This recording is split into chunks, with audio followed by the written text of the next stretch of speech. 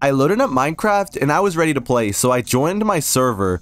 Everything was going good. I loaded in and I had a pretty good spawn, but when I turned around, I spotted these two players. This one player was riding a chicken and I tried to attack them, but they took no KB.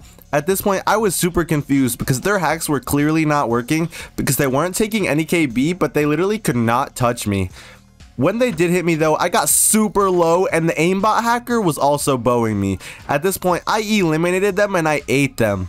I tried to fight back, but I was eliminated.